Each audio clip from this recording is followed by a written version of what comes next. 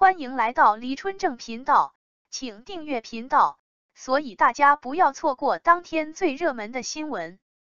我们今天的时事通讯包括以下内容：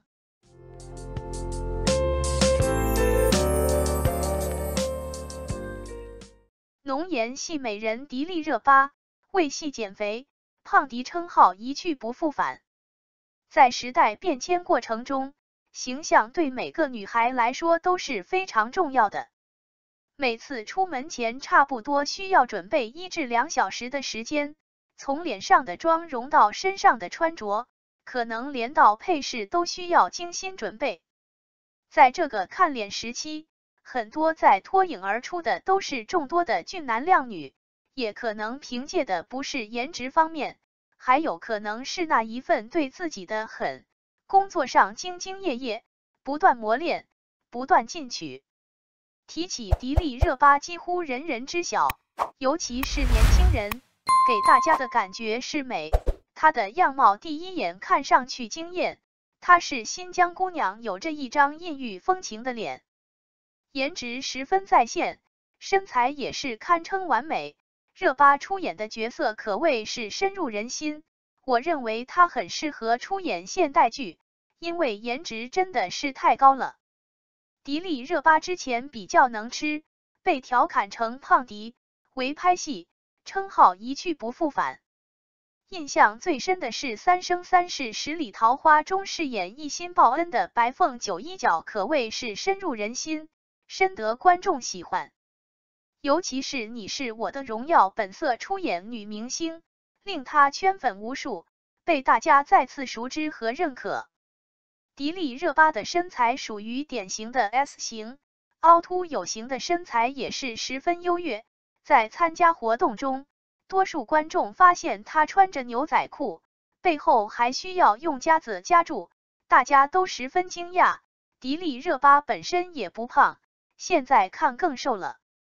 减肥还是与拍摄的预交际有关。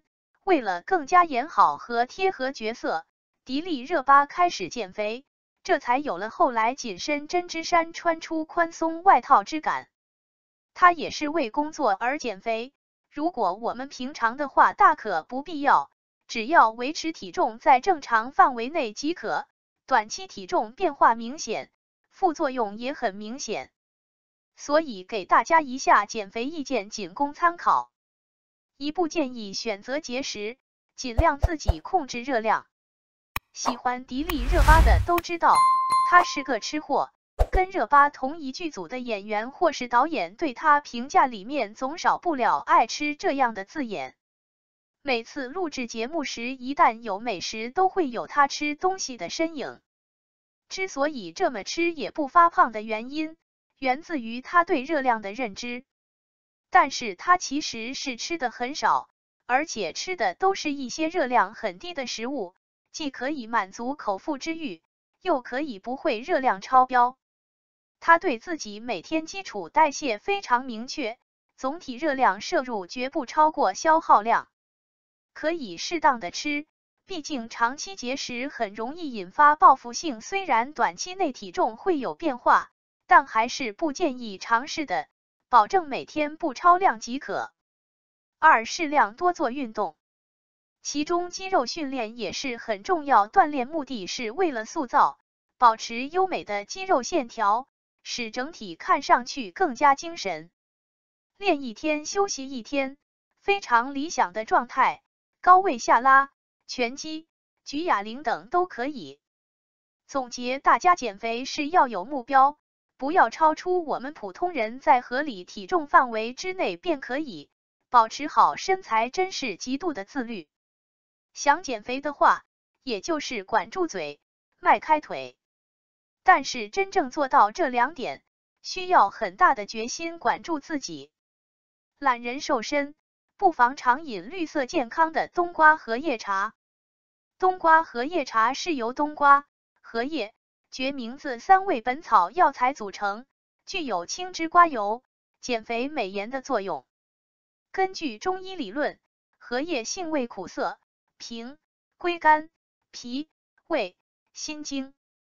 荷叶中的生物碱有降血脂作用，且临床上常用于肥胖症的治疗。荷叶碱在人体肠壁上形成一层脂肪隔离膜，阻止脂肪吸收，防止脂肪堆积，从而起到减肥的功效。冬瓜具有明显的利水作用，将冬瓜皮熬水喝，有助于消除水肿，还能防止皮肤色素沉着，美容养颜。冬瓜当中的丙醇二酸也能有效抑制体内的糖类转化为脂肪，还能消耗多余的脂肪。觉名字味苦、甘、咸，性微寒，入肝、肾、大肠经，润肠通便，降脂明目，治疗便秘效果显著。冬瓜荷叶茶的功效不仅仅是这样，还包括防治心血管疾病、清热解暑等多种功效，所以平时没事的时候可以适当喝些，尤其对于便秘、肥胖、高血脂、高血压、营养过剩的人群，坚持饮用冬瓜荷叶茶，可给身体带来多种好处。感谢您观看视频。如果您觉得本时事通讯有用，请不要忘记点赞、评论和订阅。祝您生活愉快，充满活力。再见。